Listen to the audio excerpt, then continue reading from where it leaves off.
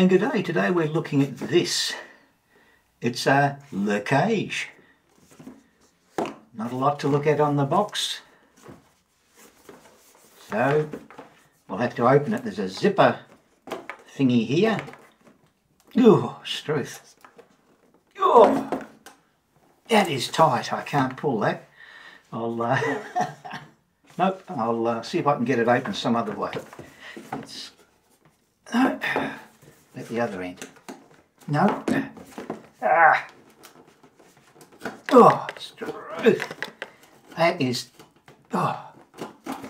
Maybe it's the angle that I'm doing it from the camera. That is tight. And of course I've got bad hands, which doesn't help any. So let's have a look. Have we got it open? We have. There you go, in all its glory. Let's see what's in here. Nothing in the box itself. It's all black interior. And here we go. This is it. This is what all the excitement is about. So I'll open it up, we'll put everything out on the table and see what it looks like.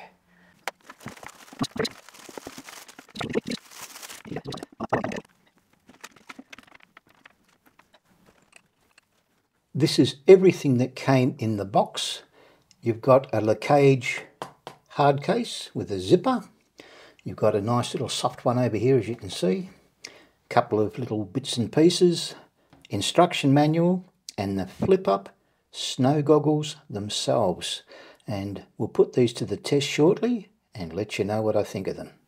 You're all rugged up, you've gone to the snow, you've got your snow goggles, all your gear.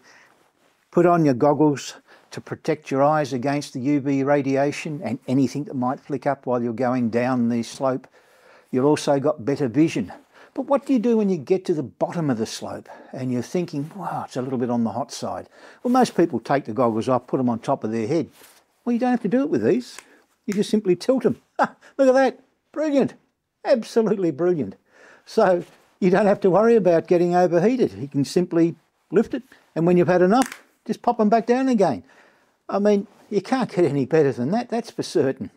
Now, having a closer look at the goggles, they're made out of a TPU flexible material. It's almost like a memory foam on the inside here, and that is a really good form fit on your face. It keeps the nice and snug, keeps the cold out. It's also made from an impact resistant material, which has also got a anti-fogging coating on it.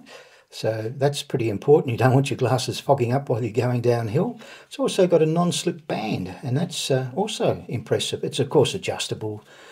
And the main thing that I really like about it is these little buttons on the bottom. You can push them and it opens it up. So you've got this hinge on the top. So that is absolutely amazing. They're a great pair of goggles if you're looking to get some. Now, hopefully you've enjoyed watching my video.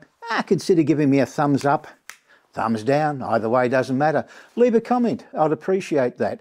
And with a bit of luck, I might get to see you on the very next video, whatever it happens to be. All the best till then. Bye for now.